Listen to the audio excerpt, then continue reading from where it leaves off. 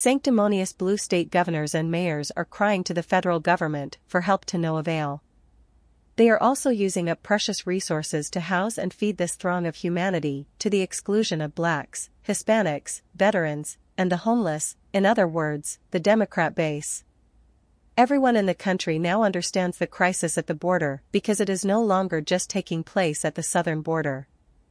All Americans are seeing and feeling this self-inflicted catastrophe, and the Biden administration is feeling the heat from voters. So, let's give credit where credit is due.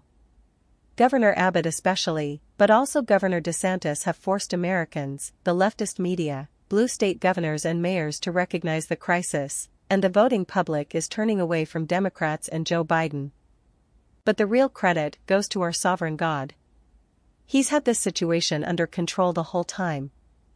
1 Corinthians reminds us, "For it is written, I will destroy the wisdom of the wise, and the cleverness of the clever I will set aside." Where is the wise man? Where is the scribe? Where is the debater of this age? Has not God made foolish the wisdom of the world? The foolishness of Joe Biden and the Democrats in creating this chaos to change the makeup of our country has been exposed by our Creator.